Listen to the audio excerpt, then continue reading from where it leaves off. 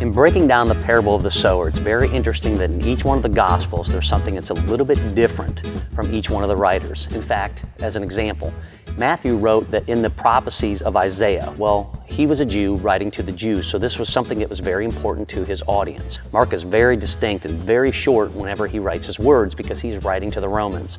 And Luke will break everything out, and the reason for that is he's writing to the Greeks and they need to know everything. But in each one of the Gospels, Jesus says this, and each one of the writers wrote this, and that is, "He who has ears, let him hear."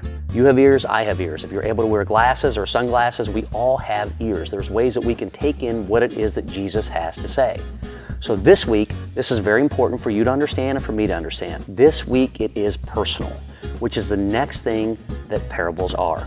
There's something that we can see. There's something that we can take with us, but they're also something that is personal. If you took the time yesterday to write down some of those stories about you are very, very personal, and you have to know something. Whatever they are, don't beat yourself up and go back and dwell in them. Whatever they are, don't go back and relive them. Use them so that we can move forward together, because that is what Jesus wants you to do. He wants you and I to take a look at our life, our experiences, and be ready to share those to help others. Who is it that you can reach out to with those stories? Would you bring them alongside with you tomorrow as we spend a few minutes together